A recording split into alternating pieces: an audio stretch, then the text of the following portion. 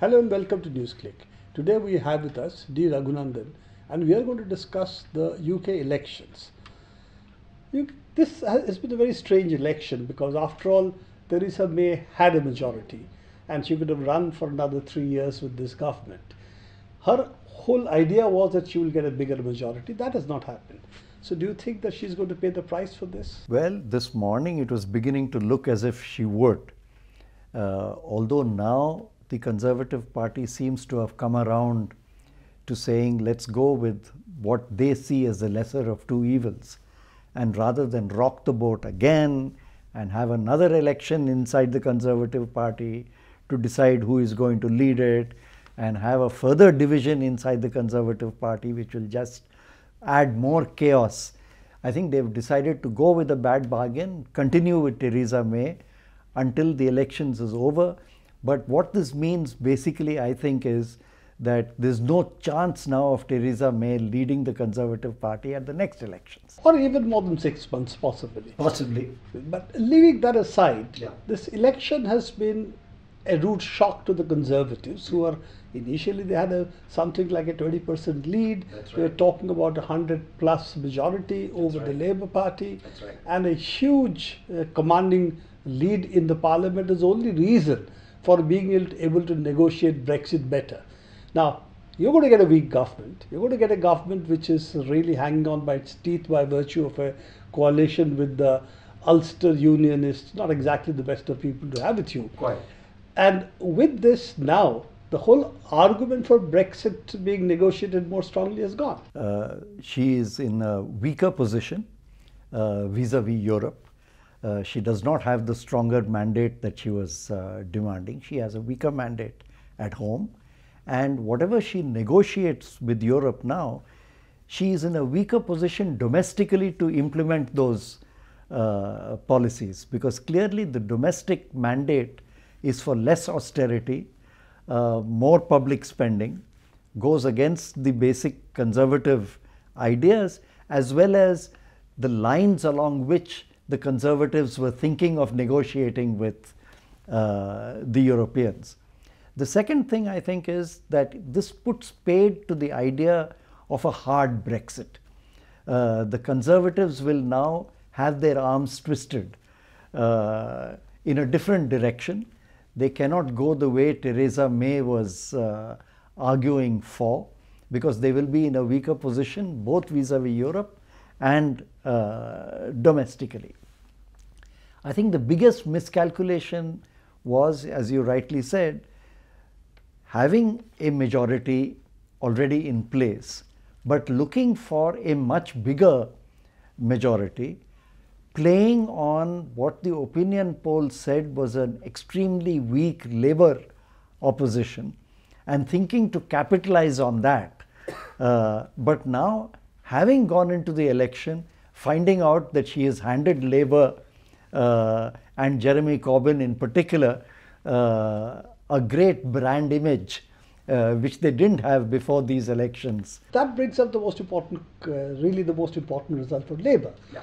Jeremy Corbyn has really strengthened his position enormously vis-a-vis all those who are attacking him. He came on the back of a Labour majority within the party of younger people, people who had come in to rejuvenate Labour, as it were resisted tooth and nail by the parliamentary party and what would be called the Labour establishment at that point of time.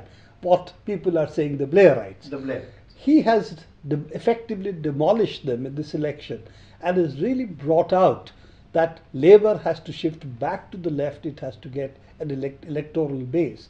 And he's been able to attract a huge amount of support from essentially the youth. There's just 2 points I'd like to mention on this. One is, certainly Corbyn has confounded his critics. His critics on the Labour right, his critics in the media, his critics among the political pundits, all of whom had written off Jeremy Corbyn, had described him as the weakest leader Labour had ever had, and of being the biggest obstacle to Labour re-emerging in the mainstream of British politics. And he has shown all these arguments to be wrong, that he has in fact been able to rejuvenate the Labour Party, which the Blairites were not able to do. He's brought the youth back to Labour. I think this has been because Jeremy Corbyn forced a repositioning of the central debate of this election. Theresa May wanted this election to be about how do we exit from the European Union. Jeremy Corbyn transformed this from that debate of what kind of Brexit will we have to what kind of Britain will we have. And the debate therefore changed to what kind of domestic policies do we have, what happens to social service, what happens to public spending. And he refocused issues on this, and the British public has veered around to his point of view. And particularly if you look closer at the results, a large section of the working class, which had shown signs of drifting towards UKIP, have come back. The other party, the Scottish National Party, seems to have fared relatively badly. They've lost both to Conservatives and to Labour. Yeah. What do you think this indicates? As far as the SNP is concerned, I think the Scottish electorate, this is true of the British electorate as a whole, has been quite tired of having elections forced on them. And the Scottish electorate was even more scared that a very strong mandate for the SNP would mean another referendum in Scotland. I think this is partly the reason for the Scots not wanting an extremely strong presence. But on a more serious note, I think the results that we saw, which gave the SNP virtually 100% of the seats in Scotland the last time around, were also freakish. I think one should accept that they were freak results, and one should not compare the present election results using that as a baseline.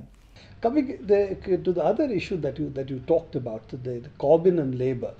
Essentially, Corbyn was being challenged inside the Labour Party, and as you know, Corbyn was always the outsider. Yes. Supported peace, supported all forces against armed intervention, supported the Palestine liberation struggle, supported that we should end occupation of Israel. All of these issues now is what was unthinkable for the British political centre, as it were. Corbyn has been a part of that. Yes. Do you think that this would also mean a relook for British foreign policy, particularly with respect to military adventures in West Asia? It may not. And the reason I'm saying it may not is because I think Jeremy Corbyn has done a tremendous job at these elections in restoring the centrality of the left to Labour politics and prevented Labour from shifting further to the right. They've got 262 seats in Parliament now, which I think was inconceivable just a few months ago. But 262 is still not 326.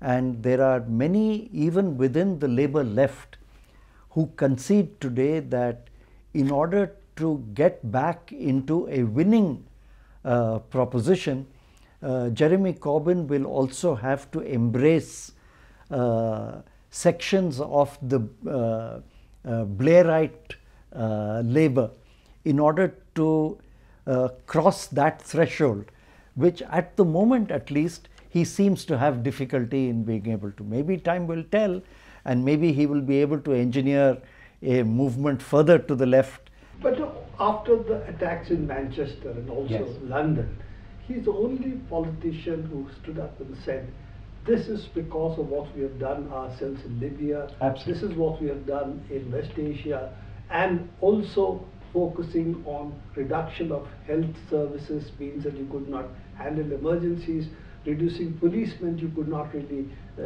monitor the people you needed to. So his attack on what happened, particularly on Theresa May, who was the Home Secretary during all of its period, was also very different from a mainstream politician in England, right, who generally have always sided, saying, let's all close ranks, these are very bad people from outside who are doing all this, we have nothing to do with it. And the first time recognition that the UK was responsible for what happened in Libya, and also part of the blowback, Sure. however reprehensible Sure. the bombing in Manchester Absolutely. or London Absolutely. bridge attack was.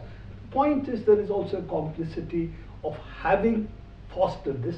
Jeremy Corbyn is the only leading UK politician ever Absolutely to have right. said this. Absolutely right. And Jeremy Corbyn has been the only politician to have said this, maintaining his own record of being the longest lasting outsider in British politics.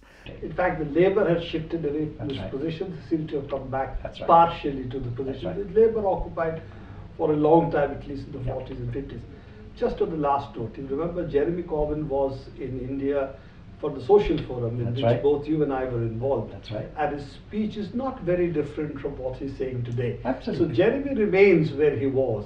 It's really the British politics which seem now to have partially come back Yes. to him. Would you accept this as a genuine assessment of what has happened? Yes, I think so. I think Jeremy Corbyn has re-established the positions that the left of the Labour Party used to take.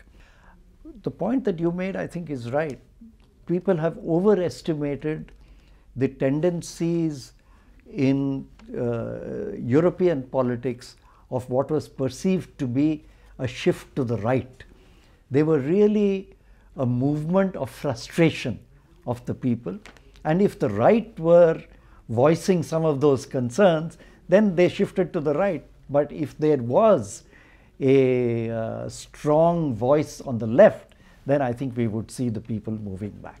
So discontent of globalization being That's right. tapped by the right in the That's right. absence of the left. That's And right. Jeremy Corbyn has shown that That's this is right. possible. That's Thank you very much, Raghu, for being with us. This is all the time we have today for NewsClick, this episode. Keep watching NewsClick for further episodes and also watch us on YouTube.